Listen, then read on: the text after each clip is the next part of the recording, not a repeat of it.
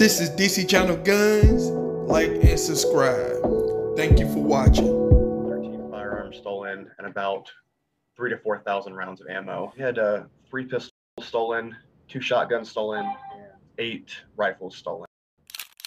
13 firearms of different calibers, makes, and models, along with cameras, laptops, and cash, $25,000 vanished overnight. Up to a notification on his phone saying his car alarm had gone off. He quickly looked out the window. All the contents that had any kind of worth pretty much were gone. I don't want anyone to get hurt, or I don't want any crimes to be committed with these guns. The veteran says their SUV wasn't the only one hit. He says at least 4 other cars parked near him were also broken into last night. What up? This is DC Channel Guns coming at you with some more ammo news, people. Appreciate it if you found the channel. Appreciate the support. Also, appreciate the new people in the 2A community we're going to need in the long run. Shout out to everybody who smashed that like button, shared on your favorite social media platform.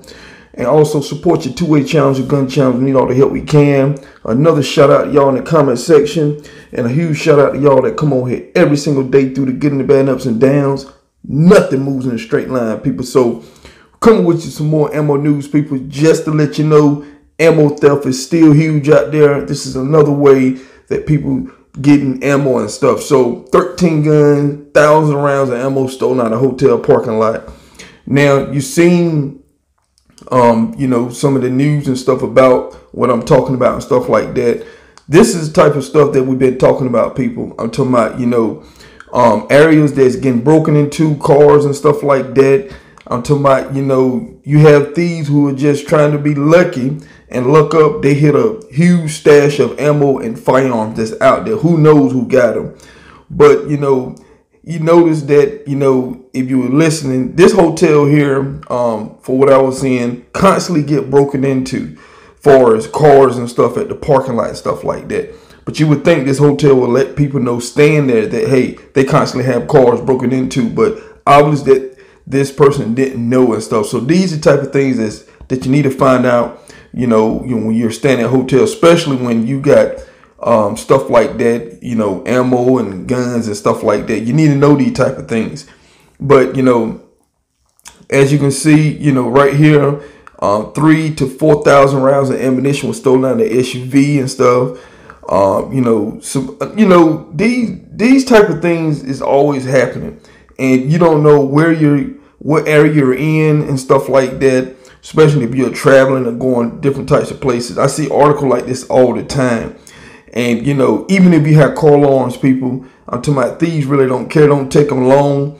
I'm talking about depends on the area. And if this hotel constantly have vehicle break-ins and they have not stopped it yet, I'm talking about these are very comfortable in this area and stuff. So a lot of ammunition is being spread around, and who knows where this ammo and stuff is at, and the firearms and everything.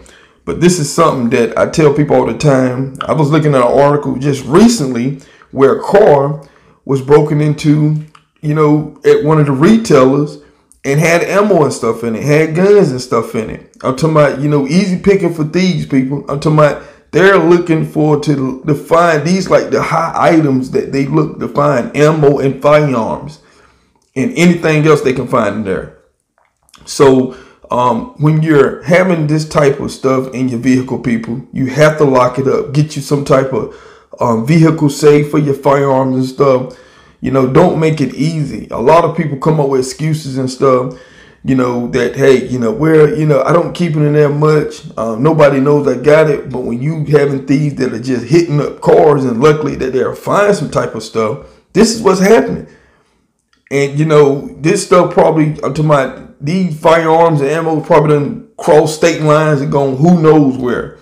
I have talked about a lot of that stuff. You got the farm traffickers and all this kind of stuff, ammo traffickers and everything. But there was a jackpot for them. I'm talking about this was a jackpot. This stuff, who knows what they're gonna do with it. But it's in the wrong hands. Someone that shouldn't have it. But like I said before, people, protect your firearms and your ammo.